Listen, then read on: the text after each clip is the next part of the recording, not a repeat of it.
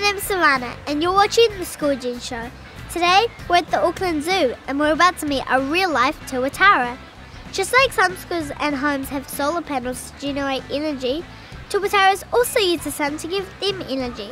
We'll find out more from their keeper. These are my friends, Finlay, Kaya and Gemma. We all have some questions for the ecotherm keeper about the tuatara. Shall we go and meet the tuatara? Yes, let's do it. Hi. Hello.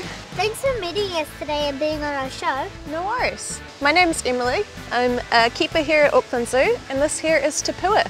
So she's a girl tuatara, and she's actually about 24 years old now. She should live around 100 years. So I hear you guys have some questions for me today about tuatara. What would you like to know? Yeah, I do.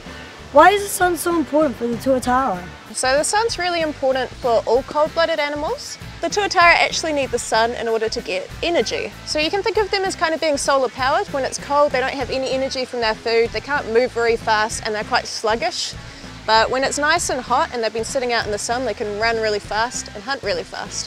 What do tuatara do in winter when the sun isn't out as much? Sun isn't out as much in winter. What they can do is hide away in their burrows. So these are actually burrowing animals. They dig a really deep burrow down into the ground, and down in the bottom of their burrow they won't feel the cold rain or any snow or wind as much, so they can just stay there and wait for it to get warm again. They can also slow their whole system down, a little bit like a bear when it's hibernating. So then they don't need to use very much energy at all.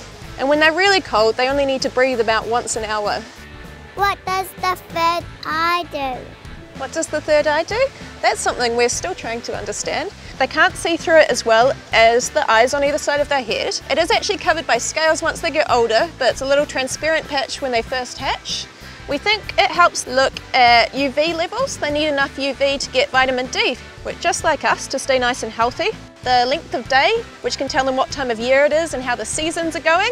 It's also really interesting that they've got one because there's a really basic third eye in lizards. That tells us that it's probably something that the ancestors of all reptiles had.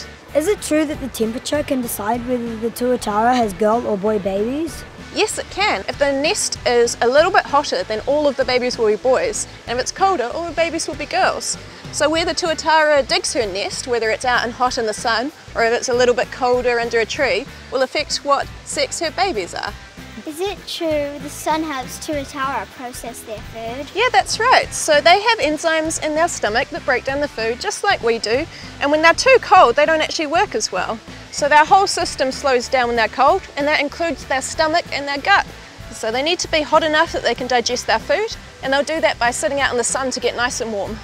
That's awesome. Is there anything else interesting about the tuatara we should know? Yeah, well, tuatara are a really special animal. When you first look at them, you might think that they're a lizard, but they're actually something completely different. They're part of a group of animals that mostly died out around the time of the dinosaurs. So they're really interesting for scientists to study, to understand ancient reptiles. It's also really important that we protect them in New Zealand because they don't get on very well with rats, so they can only live on offshore islands where their babies are safe. So if we protect them enough, we could have them all throughout New Zealand again. Thanks to you and the tuatara for being in our show today. No worries, thank you. Thanks for joining us on the School Gene Show. You should check out our cool tuatara resources for teachers at www.schoolgene.co.nz. Thanks for watching.